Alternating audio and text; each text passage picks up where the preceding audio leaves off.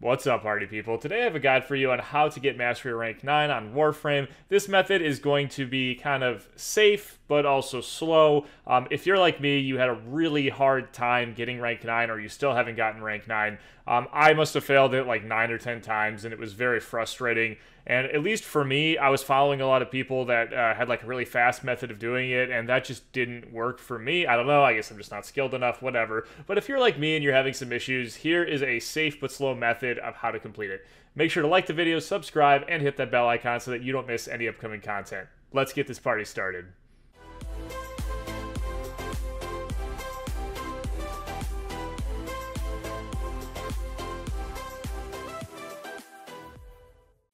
Alright guys, let's get this started. Now, I am first off going to recommend that you use a fast-hitting weapon. I use the Broken War just because it has a really fast attack. First guy, really simple. You just run up, you hit him in the back. Now, if you're quick, you can run to the left and you can kill him over there, or then run to the right and kill him. Personally, like I said, I like to take it slow, so I wait for this guy to come around, sneak up behind him, and give him a nice little smack. After that, you just want to wait for this guy to round the corner. If you run up too quick, he'll notice you, and then you can go hit him in the back. And just like that, your first little section there is done.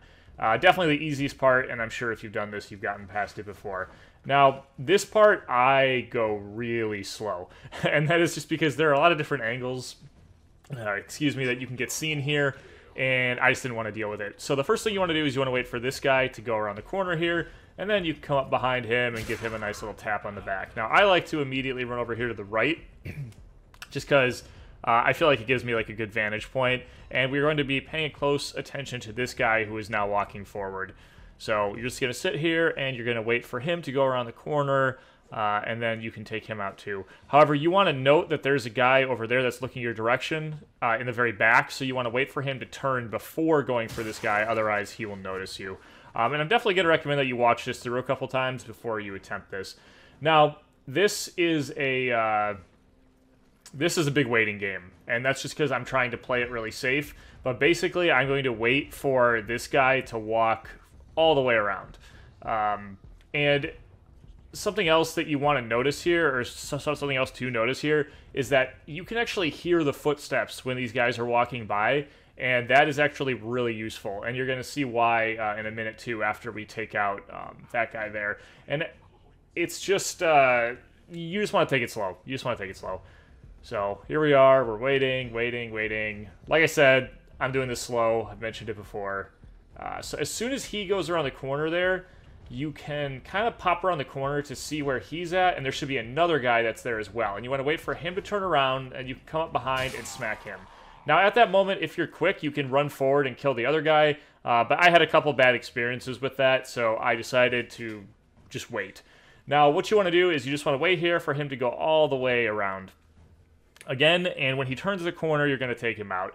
Now, another really cool thing here, I don't know if it's intentional or not, but when you're looking at the bottom of this little walkway or whatever, you can actually see a shadow of like where the guy is walking, and it's nice. So like right now, you can see right there, you can see a little silhouette of where he is, and if you watch that silhouette, you can see when it turns. Right now, turns. So you can go up and you can take him out.